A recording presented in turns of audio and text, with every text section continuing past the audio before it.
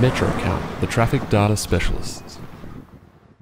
Hi, Vern Bastian, General Manager of MetroCount. In this short tutorial, we'll be focusing on how the police can specifically generate reports to look at times of the day of week where speeding is a major issue. And how do you think that we might want to look at speed? Well, every jurisdiction pretty much around the world will give you a speeding fine in terms of money if you are exceeding the speed limit. For example, if we take a look at the state of New Jersey speed infringement categories, 1 to 9 miles per hour over the limit nets you an $85 fine. And so forth, 10 to 19 miles per hour over the limit, 95 miles per hour, right up to very excessive speeds.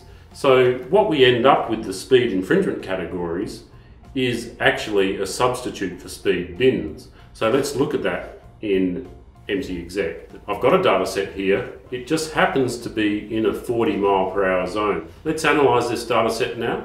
Tag it with a double click. Choose next. The report I'm going to use is MetroCount custom list, which lets us build a custom time series of the traffic data. Let's have a look at the default custom list, just to show you what we're talking about. I'll use the default vehicle profile. So what we see here for this particular school zone, a 40 mile per hour zone, the default custom list is giving us hourly time steps, total vehicles, and a class breakdown with some fairly basic speed statistics, mean speed and 85th percentile per hour. So I'll scroll to a full day. On this particular Wednesday, would have been a school day, the 85th percentile for the day is 57.4 miles per hour, significantly over the speed limit in fact. So, police, we're getting on the job.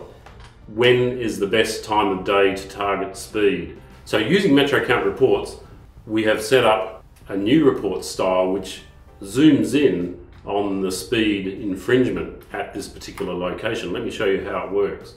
If I go right click, properties, I've already prepared it, New Jersey 40 mile per hour zone, I'll choose OK. What I've set up here is still giving us the total vehicle flow per hour, but instead of vehicle classes, I'm looking at the speed bins, 5 to 40 miles per hour, it's a 40 mile per hour zone, and then above the speed limit, 40 to 49, 49 to 54, and so on, those bin boundaries are equivalent to New Jersey's speed infringement categories. So that's built into the speed bins here. Now you can have a look at the speed bins and there's a lot of zeros at the higher end of the spectrum, which you'd hope to see. You don't want to see a lot of speeding. Let's pick a typical day like this Wednesday where we are multiplying the number of infringing motorists by the value of the speed factor to essentially report the dollar amount per hour if you're able to enforce all those violations.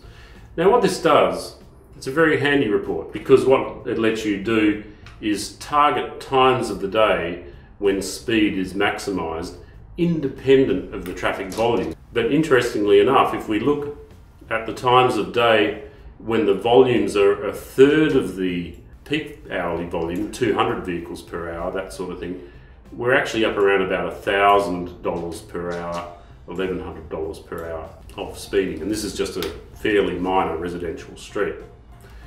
So it's a very powerful tool, lets you scan your data very quickly, lets you allocate your policing resources with a great deal of precision, and gives you an understanding of what you could expect to net in terms of speed infringement. So what we need to be mindful of here is that we are examining every individual vehicle, cars, buses, trucks, etc. Now with just a few clicks of the mouse button, local profile, we can remove the cars and light vehicles. We could be just examining the trucks only. So what are the speeds of some of the trucks? Well, very low volumes of trucks on this road. Okay, it's a residential road. But certainly you can pick any particular times of day or day of week where those things maximise.